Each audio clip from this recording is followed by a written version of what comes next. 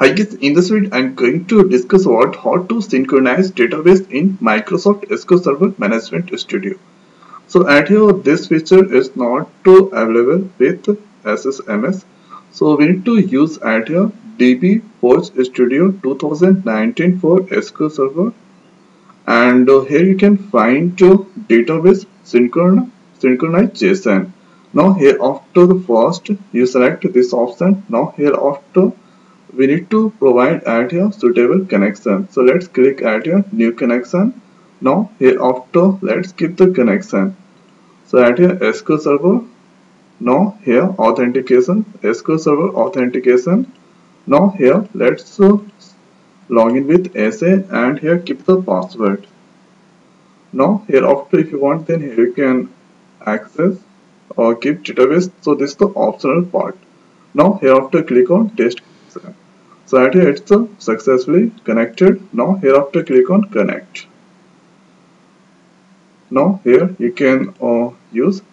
Now here after the next option is add here. So first add here we need to use add here new data comparison. So new data comparison.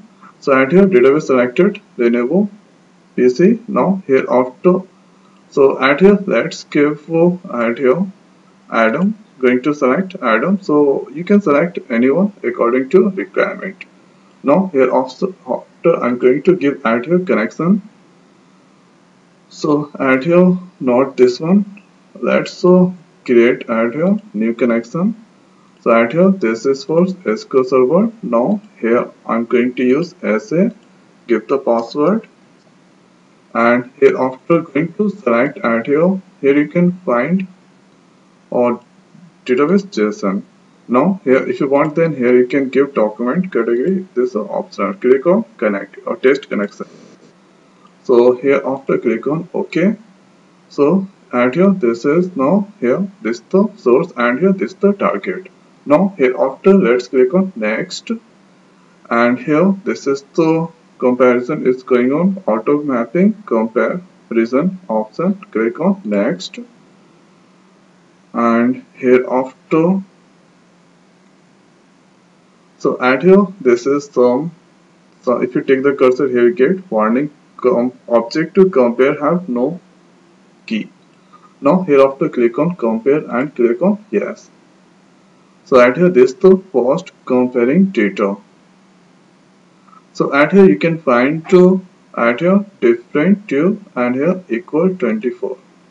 So this is the equal record and here you can find different to. Now if you click add here different, so this is the source part department and here 0 0 and here this is the identical 3 and here 3 only in target 3. So this is the department here.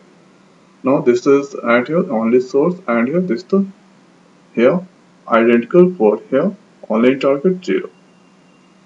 Now here after the next is after comparing, click add here synchronize or wizard.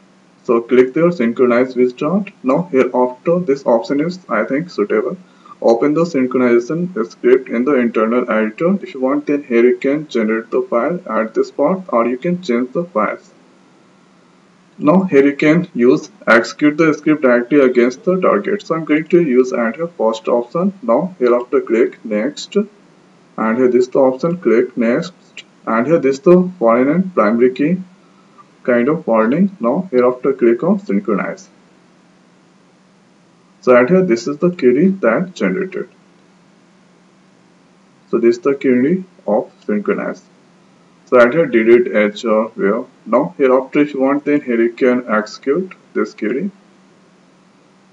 So here you can find or 10 changes language setting of, and here there is no any error, some warnings are there.